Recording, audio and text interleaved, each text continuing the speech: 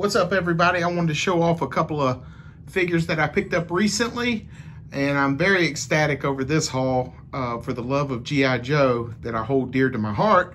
But what I have is the Amazon exclusive original looking Roadblock, and this is just a great looking figure. Got it off of Amazon, and it looks great. And I'm not knocking the other versions. I love the way they look as well, but this is the OG version. Love the gun. I don't like that it's green. Might paint it black, put a dry wash on it or something, but we got Roadblock right there.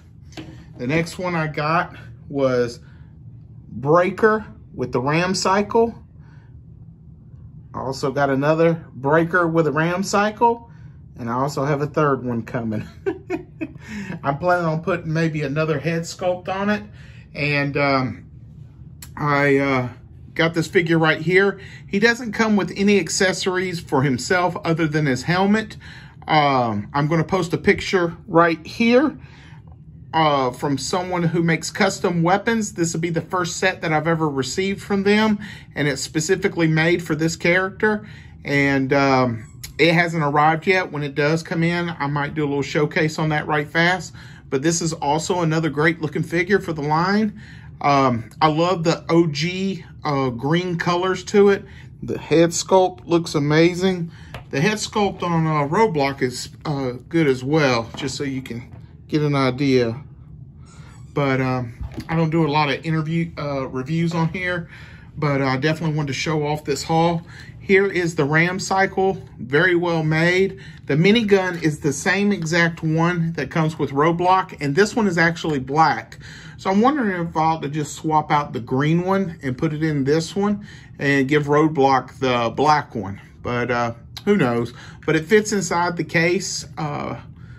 It separates. You set the minigun in there and you connect the two plastic pieces back, and there's two peg holes that fit into the side of the cycle. But yeah, this is just an awesome set. I probably would say this is one of my top pickups of the year so far. I don't do a lot of those top 10 things, but I might do it this year just because of the G.I. Joe line. That has been just phenomenal. And here's another one of him on the motorcycle right there. And like I said, I got a third one coming in. And so far, I'm seeing a lot of Targets are keeping these stocked up. So it's a lot easier to come by. And this right here has been out for a while. I want to say it came out in maybe 2018. I could be very well wrong about that. If so, just leave it in the comments down below. But I have been wanting this land speeder for a long time, and it just eluded me everywhere that I tried to get it. And it just looks great. It's got a lot of custom looking motor stuff in there, and Hasbro did real well with that. And I'm really happy with this. And I got it from Life with Brock.